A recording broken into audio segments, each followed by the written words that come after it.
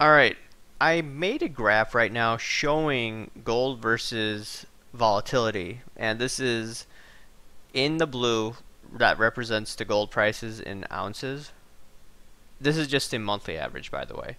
And then the red represents the CBOE Gold ETF Volatility Index.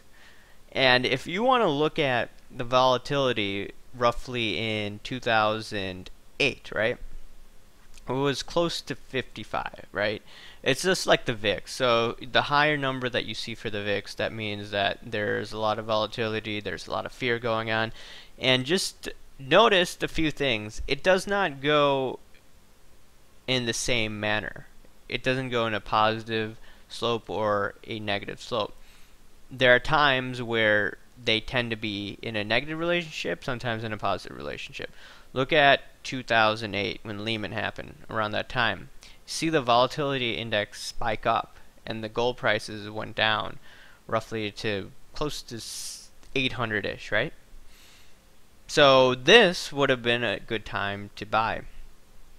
If you want to look at other times, right, when you saw the gold price peak, right, you saw number one, gold prices like near 1900-ish. This is once again an average. If you want to look at volatility, volatility was around 33. And then there are other times as well. So you tend to see bottoms in volatility, tops in gold. Sometimes you see tops in volatility, bottoms in gold price. And this goes on and on and on. And there's some people on YouTube that have done videos on volatility as well. And if you want to look at March of last year, this is an interesting fact, right? Volatility was hovering around like the 13 area, right? If you want to look at gold prices, right, 16, 1700-ish, and then started to crash, gold prices, volatility started to pick up, and this time, right, June, this would have been a good time actually to get into some of the best of the breed miners such as Franco-Nevada. I had some people telling me about this sometime actually in August. Hey, you should get into Franco-Nevada, right? That's up more than 60%. Everyone was negative during that time. I was negative.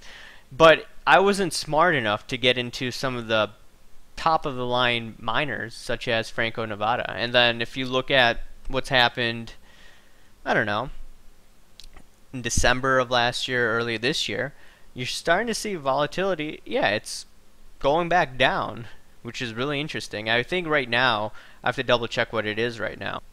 I just checked it right now. Volatility is 17.3, right? And it just seems that a lot of people who are bearish on gold and silver are starting to get bullish on gold and silver. I've observed this.